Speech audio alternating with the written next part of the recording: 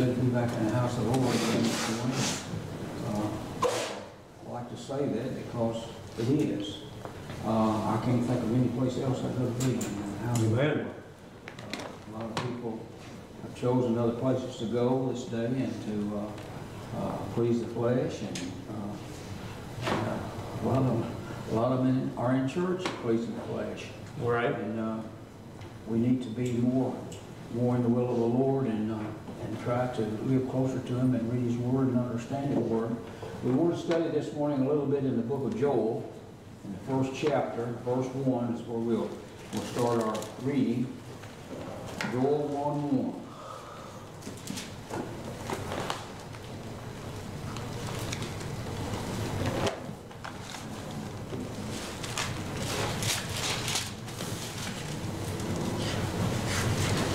That'd be right next to Daniel.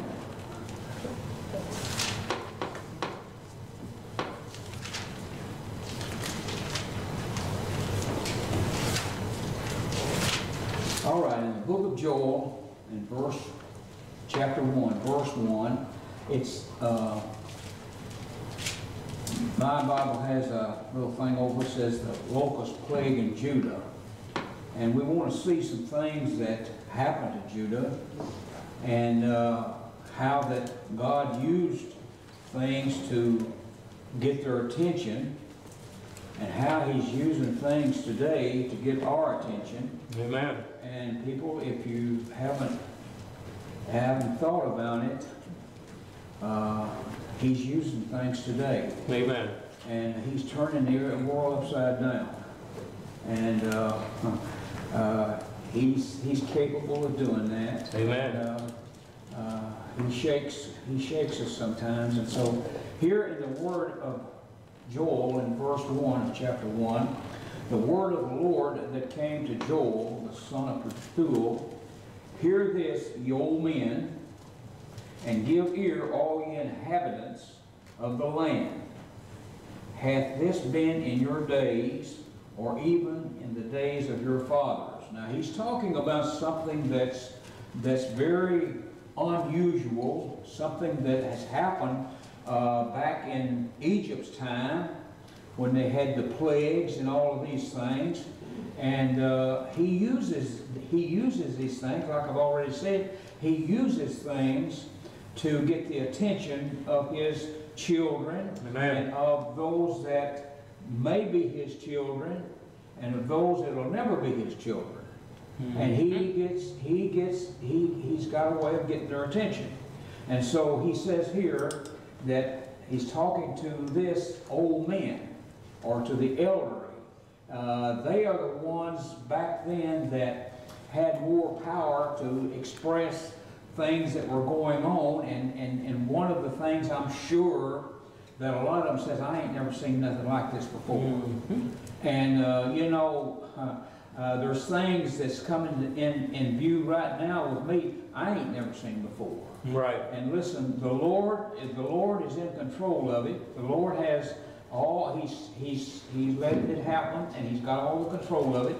And listen, He knows just exactly where it's going to be, who it's going to affect, and what is going to happen. But here we see this, that Judah had fell by the wayside, and that they weren't obeying the Lord.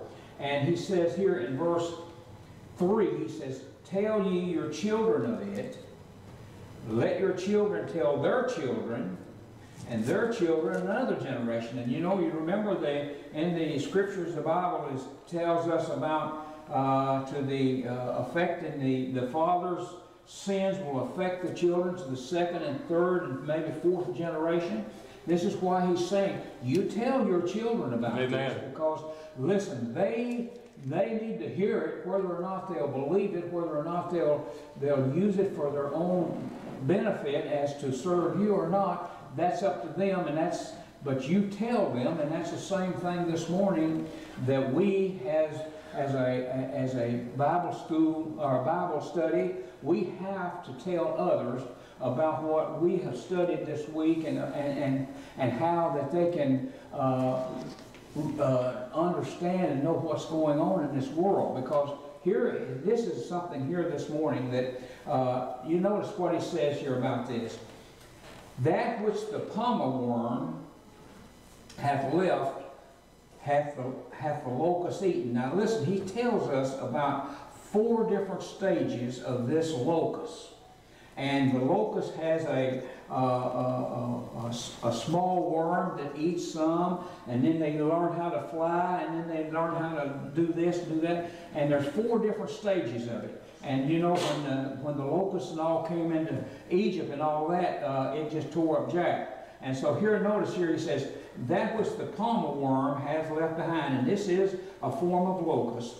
The locust eateth, and that which the locust hath left hath the cankerworm eaten, and that which the cankerworm hath left hath the caterpillar eaten. Amen. So here is a stage where that they come into their land and they started eating on these things, and we'll see just a little bit here about how they did the vineyards, how they did the trees, how they did everything. They completely destroyed. And this morning is God's doings. And people this morning, we serve this God. Amen. That is able to do these things. And this morning we should set our mind on one thing, and that is to serve our God. Amen. And that we need to be in this Word. We need to pray and ask God to give us the meaning of the things, and pray for the Holy Spirit to give us that comfort that Amen. We need while we're studying. Because listen, it's here. And we, as God's people, need to know it and understand it and live by it, that when these things come, and they will come even on the just, you will be ready to understand who's in control. Right. And you can have this assurance, hey, listen, if it's my time to go, if it's my time to suffer, whatever be the case, listen, I'm ready. And I've served the Lord, and He knows what's best for me. And listen, people, He knows what's best for me. He knows when I need to be taken out. He knows how long I need to be left here. And listen, I praise Him and ask Him for leadership in my life to help me to do the things that would be pleasing to Him. So notice here, as he talks here about these things, he says, awake, ye drunkards, and weep and howl, all ye drinkers of wine. Now listen, because the new wine, for it is cut off from your mouth. And so these gnawing creatures, these locusts, has already destroyed the new vines, and there's no new grapes, there's no new wine here, and all he says here is they can drink just what's left in the containers, and that's it. He says in verse 6, for a nation is come upon my land, strong and without number, whose teeth are the teeth of a lion, and he hath the cheek teeth of a great lion. He hath laid my vines waste and barked my fig trees. Now people, these little things are doing this to this country, and I can tell you a little something that probably is more unbelievable than this, and that is these little germs that are flying around all over the world, and the United States and all the countries are scared to death about it, and they don't know why they're scared, because everybody says, hey, we can overdo this, we'll have something to take care of this. But listen, they're scared to death. Right. And hey, it's a good thing, because somebody needs to be scared. Our country is in bad shape. And even as the Republican Party and the Democratic Party got together and they tried to yell about this and impeach our president, listen, it was all uncalled for, and it's not pleasing to the Lord for a country that He is blessed to get in a condition like they are. And so what does He do? Well, He says, hey, wake up, wake up. And the first thing you know, here comes something through and hits Nashville over here, and it tears millions and millions of dollars worth. And listen, I know there was people in there that probably saved, that was serving the Lord, that got involved in that. But hey, the Lord is in charge of this thing. Amen.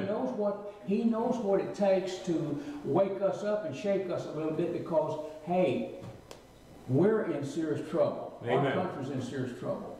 And we need to be shaken, we need to be wakened up, and we need to let us see what the Lord can do for us. So he said here, in verse 7, he hath laid my vine waste, and barked my trees. He hath made it clean bare, and cast it away. The branches thereof are made white. And so this is the condition that he's left them in. Now I want to turn, if I can, read just a little bit this morning in the book of Deuteronomy. If I can find it real easy. I had it marked, I think. Deuteronomy 15, I believe is where it's at. Yeah. Deuteronomy 28. Sorry. Deuteronomy 28. In verse 15. Deuteronomy 28 and 15. But it shall come to pass, if those will not hearken, if thou wilt not hearken unto the voice of the Lord thy God, to observe, to do all his commandments and his statutes, which I command thee this day, that all these curses shall come upon thee and overtake thee. Cursed shall be in the cities, cursed shall be thou in the fields, cursed shall thou be in thy baskets and thy store. Your food, your eating, what you have, it's going to be everywhere. And I mean, he's warning the people. He's warning us today. He has warned in the past, and he's warning for the future. He is in charge. Amen. And he can do these things. And listen, he doesn't have to do anything but say, he speaks to a germ, he speaks to a locust, he Amen. speaks to a bird, he says, go there, do that, and he sits back. Mm-hmm. And listen, if the people don't want to hear it, if the people don't want to understand it, then they'll have to suffer for it. Right. So here he says, here in verse 18, listen, cursed shall be the fruit of thy body, children, and the fruit of thy land, the increase of thy kine or cattle, and the flocks of thy sheep. Cursed shall be thou when thou comest in, and cursed shall thou be when thou goest out. Mm-hmm. The Lord shall send upon thee cursing, vexation, rebuke, in all that thou sittest thy hand unto to do, until thou be destroyed, and until thou perish quickly, because of the wickedness of thy doings, whereby thou hast forsaken me. And we look at people today, and you know, even today, up here where all this storm and all the tore up, everybody's up there running and trying to help and doing this, and people are, they're the goodest, they're the best people, they're the goodest people. But listen, they are fleshly good in that they try to do stuff. But listen, they're still disobeying God. They're still in sin. They're still putting their approval upon this abortion. They're still putting their approval upon sin of all kinds. And God is tired of it. God is through with it. And He's going to slow us up. Mm-hmm. And so I wanted to read that to you. Now, I wanted to say something to you this morning about this vexation. And I looked it up. It's an irritating or disturbing in the mind, uneasiness and afflictions. That's vexation. And you know, when you have uneasiness in mind, when you have afflictions in your life and things of this nature, it has a tendency to get your attention. Mm-hmm. And so that's why God gets your attention. And so if things are kind of sliding around in your life and you're kind of slipping here and slipping there, listen, these things can come upon us. Mm-hmm. And we need to just kind of straighten up and fly right and get back in the will of the Lord. And Amen. say, Lord, thy will be done. So here back in our lesson in Joel, he said here in verse 8, lament ye like a virgin, girded with sackcloth, for the husband of her youth. The meat offerings and the drink offerings is cut off from the house of the Lord. The priest, the Lord's ministry, mourns, the field is wasted, the land mourneth, for the corn is wasted, and the new wine is dried up, the oil languish. And so he's taking care of everything.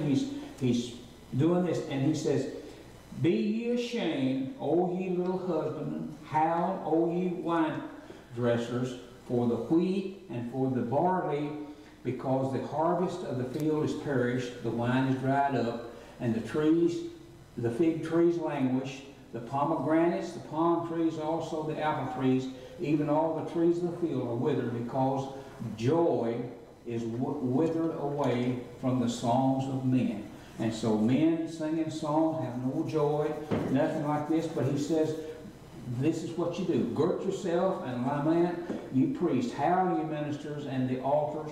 Come lie all night in sackcloth, you ministers of my God, for the meat offering and for the drink offering is withholden from the house of your Lord. Sanctify, set apart, ye a fast, call a solemn assembly, gather the elders and all inhabitants of the land into the house of the Lord your God, and cry unto the Lord, alas, for the day of the Lord is at hand, and as a destruction from the Almighty shall it come. It is not the meat cut off, before your eyes, yea, joy and gladness from the house of our God. And so here's the thing that kind of gets the Christians sort of back in line. The joy and the happiness is cut off from the house of the Lord, and it's cut off, and it's sad. I'm going to tell you what, it's sad when a church can come together and once had joy and peace and fellowship and all this, and they go in and sit there, sing a song, and the preacher gets up and tells them how good they are, and that's it. Listen, the joy is gone. The peace is gone. There's no happiness there. You can't leave this building and go home and praise the Lord and say, oh, it's been good to be in the house of the Lord when things are like this. And that's what he's saying he did. He takes the joy and the peace from the church and from the people. Now, I want to get over just a little bit more before my time runs out. But anyway, I want to read something to you in Joshua. As he warns Israel, Joshua in verse 23. Joshua 23, and this is when Moses had died. Joshua was fixing to die, and they had went in, and the Lord had blessed them, and there was peace there, and there was comfort there. But in verse 1, we'll read a few verses here, and it came to pass in Joshua 23, it came to pass a long time after that the Lord had given rest unto Israel from all their enemies and round about that Joshua waxed old and stricken in age. And Joshua called for all his Israel and for their elders and for their heads and for their judges and for their officers, and said unto them, I am old and stricken in age, and ye have seen all that the Lord your God hath done unto all these nations because of you. For the Lord your God is he that hath fought for you. Now look in verse 15. After he got through telling them this, he said, for therefore it shall come to pass that as all good things are come upon you, which the Lord your God promised you, so shall the Lord bring upon you all evil things until he hath destroyed you from off this own good land, which the Lord your God hath given you, when ye have transgressed the covenant of the Lord your God, which is commanded you, and have gone and served other gods, and bowed yourself to them, then shall the anger of the Lord be kindled against you. And so this is what we're reading this morning in Joel. This is the things that happened in Israel. Israel had it made. Israel they was in peace, and Joshua had battled all these countries and had peace there. But he said, and Moses told him the same thing back in his time. He said, I know you're going to do it, because you're just in it. And when he went up to get the commandments, he come back down and was dancing around this cave naked. Mm-hmm. Right. And he said, I know you're going to do it. And Joshua said the same thing, and they did it. They did it. Listen, people, they did it, and they were taken over by country, by country, by country. And listen, it wasn't until 1948 when they became a nation again. And the Lord is blessing them now, but listen, there's trouble on the way for them too, if you know.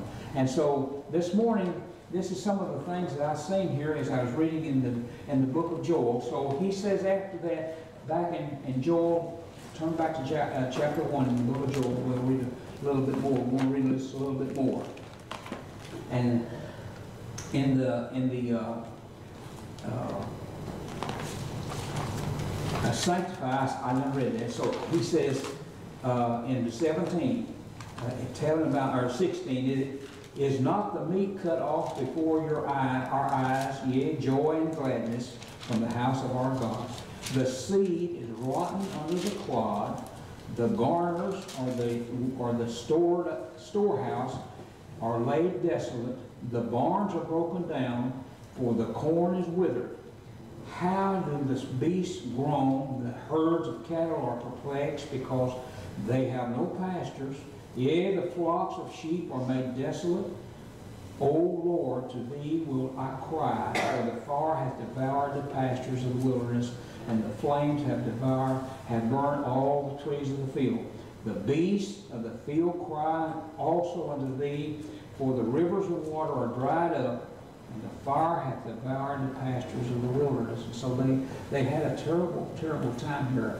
And if you would, I would that you would turn with me to the book of Revelations, chapter 9. I want to read you something else here before we get through. Revelations 9.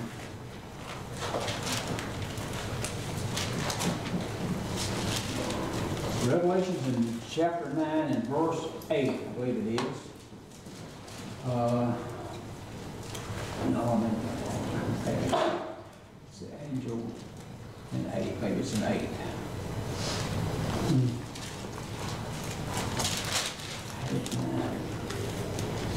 Bear with me just a minute. The devil wants to interfere with me here just a little bit. Here it is, and yeah, it's chapter 9 and verse 8. It tells about this angel, and he is casting out all these things. Let's look a little bit earlier in 9 and verse 4. And it was commanded them that they should not hurt the grass. And he's talking about this angel sounding the sound, and a star fell from heaven unto the earth, and to him was given the key of the bottomless pits. Now, and he opened, well, we see this coming out of the pit. I'm going to read it anyway. And he opened the bottom of the pit, and there arose a smoke out of the pit as the smoke of a great furnace. And the sun and the air was darkened by reason of the smoke of the pit. And there came out of the smoke locusts upon the earth, and unto them was given power, as the scorpions of the earth have power. And it was commanded them that they should not hurt the grass of the earth, neither any green thing, neither any tree, but only those men which have not the seal of God in their forehead. And to them it was given that they should not kill them, but that they should be tormented 5 months. And their torment was as the torment of a scorpion when he striketh a man. And in those days shall man seek death, and shall not find it, and shall desire to die, and death shall flee from them.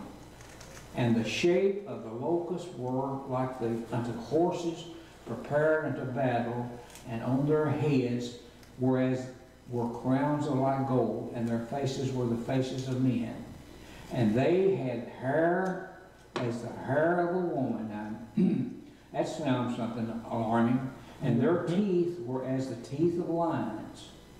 And they had breastplates as it were breastplates of iron, and the sound of their wings was as the sound of chariots, as many horses running to battle. And I've heard these locusts back in the years and years gone past, when they would come over, they'd make the awful roaring sound, the whole thing of them. And I don't know if he's talking about an actual locust here or if it's some other thing, but anyway, this sound is here. And notice in verse 10, and they had tails like unto scorpions, and there were stings in their tails, and their power was to hurt men 5 months. And they had a king over them, which is the angel of the bottomless pit, whose name is in the Hebrew tongue Abaddon, but in the Greek tongue his name is Apollo. And these two names means destruction and destroyer. One woe is past, and behold, there comes 2 woes more hereafter. And the 6th angel sounded, and I heard a voice from the 4 horns of the golden altar, which is before God. And he says here, saying to the 6th angel, which the trumpets, loose 4 angels which are bound in the great river Euphrates. And the 4 angels were loosed, and they were prepared an hour and a day and a month and a year for to slay a third part of the world or of men. And so we see these things as we read God's word are coming. And listen, the only thing that we can do is pray for our brethren and our sisters that the Lord will help them and encourage them, and that they can live in a way that is pleasing to the Lord, and that we can pray for our brethren and sisters that are going astray. And listen, they're out there. They're saved, but they're going astray. And listen, they're going to suffer. They're going to suffer. And these things right here should be a warning to those that are not serving the Lord like they know they should. And people, it's going to be, and you know, to me, it looks like it's the beginning of the end. And I'm not here to say that the Lord is going to come back in the next 100,000 years. I don't know, but I know one thing. To me, he's showing that he's getting things ready for the Antichrist.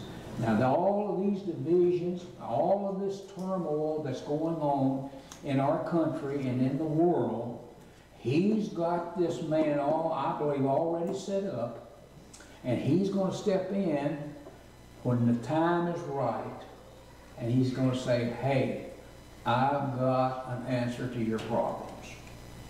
And the people will gallop it up. Plumb, they're ready already. They're already, why don't they do this? Why don't they do that? Hey, he comes in and he says, hey, I got a reason. I mean, I got a solution for your problem. And he'll be accepted. And listen, you look on the TVs this past week, and these people that are of a religion, and they're showing other people, and they're showing on TV how they've got this black mark on their head. People, it's, you know, that's the beginning of the end, because one of these days, those that are left behind after the rapture are going to have to take that mark, or they're going to starve to death or be killed. And so, you know, I'm not saying that, hey, that the times don't run and do this and do that, but I'm saying this: we need to keep our eyes open. We need to keep our eyes towards the state of Israel, because there's where the happenings is going to happen. That's where God's last thing is going to be. That's the whole thing. And so take heed, and remember that God can make it better for you as long as you want to serve Him. I believe He blesses those that serves Him. But there's a time coming when people just will not. They're that way already. Anything that's good for the flesh, hey, praise the Lord. You tell them, hey, can you come to church? No, I got to go to the boat. You want to hear anything about the Word? No. If I want to hear it, I'll turn it on and listen to that. They don't want to hear it. Right. That's the situation, and I believe this is one of the things that Joel, of course, Joel tells about a lot of things that happened since the Lord came. And so I believe this is some of the things that we needed here this morning. So thank you all for listening, and I hope that it's been something that you can carry with you and think about when these things arise, when problems come in your life. Hey, get closer to the Lord. Amen. And He'll bless you. Thank you all so much for listening.